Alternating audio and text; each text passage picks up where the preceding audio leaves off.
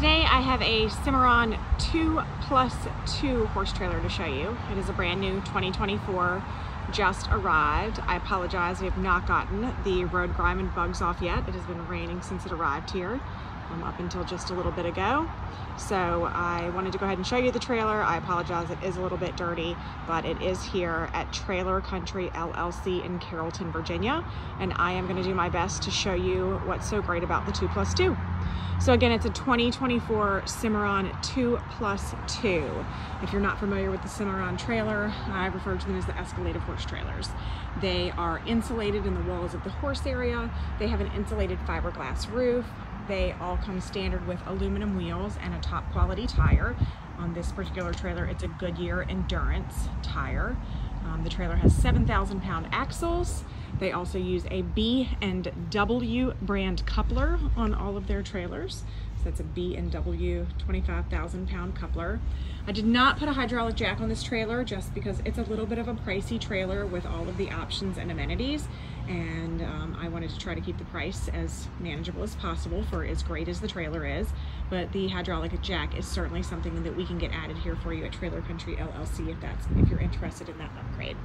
As you can see, there is a full-size spare tire with a matching aluminum wheel here under this nose. The trailer has a 5-foot dressing room, rubber mat on the floor, carpet on the drop sheet and in the nose, 4 saddle racks that are adjustable on the post, and blanket bars there for your saddle pads or blankets or what have you. Those can be adjusted and brought down below the saddle racks if you prefer. Ample bridle hooks on this carpeted wall and carpet on the walk-through door. We have an interior switch here and there's a brush box on the door. Going through our walk-through area, we are stepping into a horse stall. So this trailer actually accommodates 4 horses in a nose-to-nose fashion. So we call it a 2+2 because it's not a true head-to-head. The horses are actually nose-to-nose, but separated by this stud gate in between them. So I'm gonna demonstrate for you how you would get your horses in and out of here. Forgive me, we're a small operation here. I am a one-man camera crew, so it may get a little Blair Witch, but hopefully you get a good idea of what we're doing. Here in the front stall of the trailer, we have 11 feet from nose to tail, maybe even a smidge more than that. I have to check the drawing, but it's at least 11 feet here because we wanna make sure that these horses can come into this side ramp and have plenty of room to get into these stalls. So this divider pins into the wall there, into that stationary butt bar. And then this is where it's gonna get tricky with one hand. We're gonna use this latch here to telescope this divider. So I'm gonna lift this latch up and pull this in. So I've just telescoped that divider right in with my one phone hand and my free hand. We drop this bar.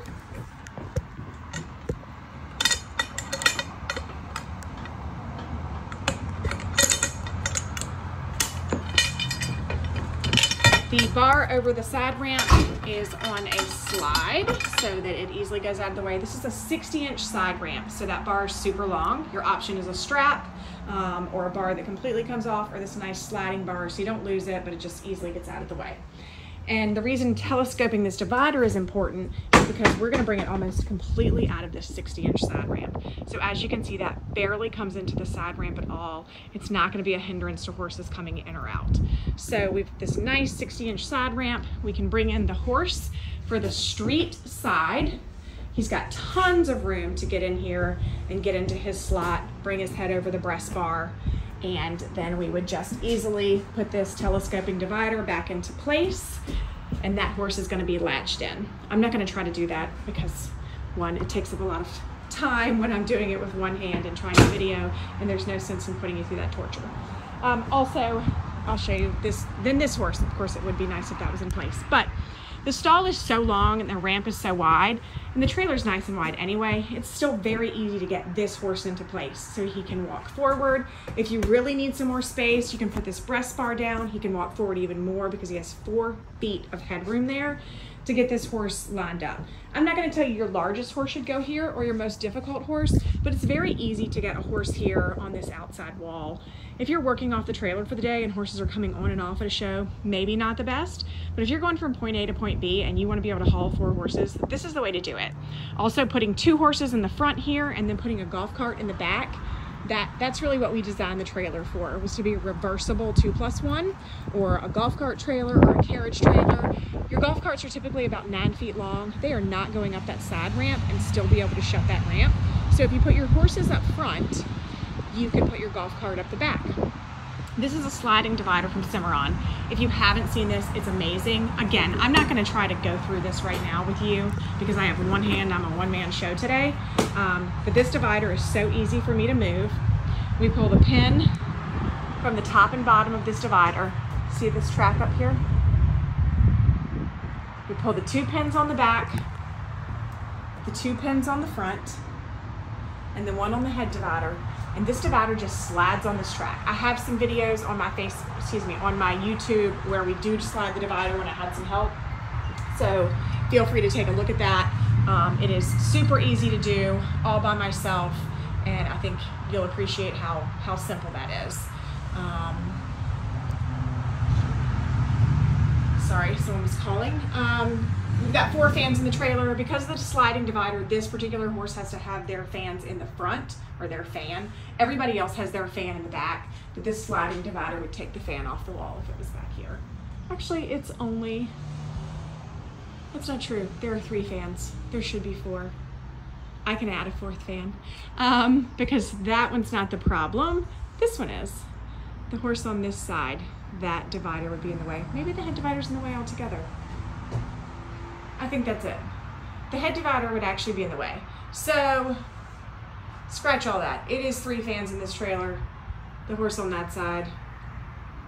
I could possibly get something in there. Anyway, we can talk about that later.